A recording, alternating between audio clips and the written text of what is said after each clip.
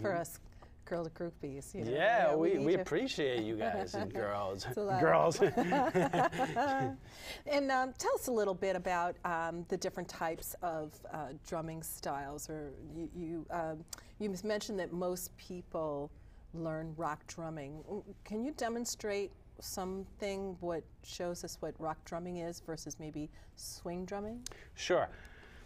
When most people want to learn the drums, a lot of times they're referring to rock or pop drumming, which consists mostly of eighth note beats.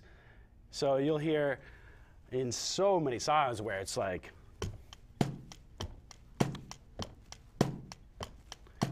okay, that straight ahead hitting is eighth notes. I notice you're hitting on the rim. Is that normally what you do? This is my simulated mini drum set. Okay. Okay, so this is like my hi-hat, or where I put my riding hand, and this is my simulated snare drum, or this one here. Sometimes I put that up here. Oh, interesting. Okay, so a lot of people, when they want to learn the drums, they're talking about rock or pop, so that's straight ahead, a lot of eighth notes. And then they vary the foot, and they vary the hand. Sometimes they might have 16 notes. Okay, so rock and pop, and that consists usually of 4/4 time, where the count goes up to 4.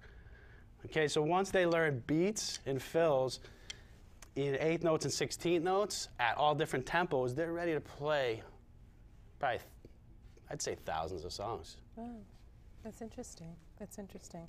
Can you demonstrate the rock versus the jazz kind of beat? Sure.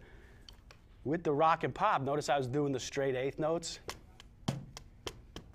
or 16ths. Okay? We can do that all different tempos. When it comes to things like genres like blues and jazz, we're talking more about triplets and swing feel. Okay, so triplets gets divided up to 3 subdivisions in one beat. 1 triplet, 2 triplet, 3 triplet, 4 triplet, 1.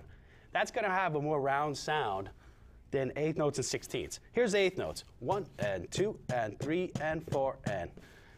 Okay, triplets will be 1 triplet, 2 triplet, 3 triplet, 4 triplet, 1. And then we can, if we take out that middle triplet, that second partial, it will be swing. Okay. Or shuffle. Notice that is a rounder feel. So I'm going to do the straight ahead feel of 8ths and 16ths. Then I'm going to do the shuffle and triplets. Okay, here's straight ahead, 8ths and 16ths. 1 and 2 and 3 and 4 and 1E and the 2E and the 3 and the 4E and a 1.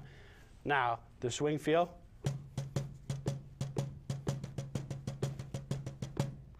See the difference? One's da da da da da, one's da da da